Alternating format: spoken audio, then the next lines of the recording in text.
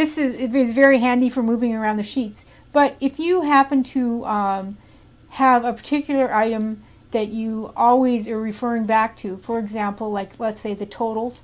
So let's go, we're doing the totals for July, July, and we'll go 500, and we'll go August,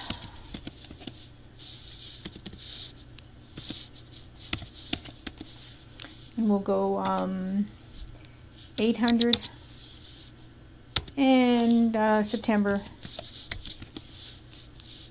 and let's go 900. Now, if we select those cells and highlight them, and we go up to the name box, you click in there so it's highlighted, and what we'll call this is summer sales. Now, you can't have a space between the words, so it's going to have to be summer_sales.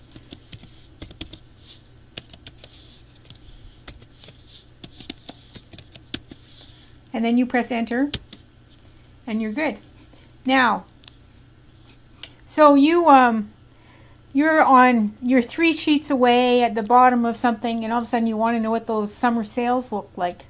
You go up to this name box, and you drop the list arrow, and there, right beside it, or below your list arrow, you have summer sales.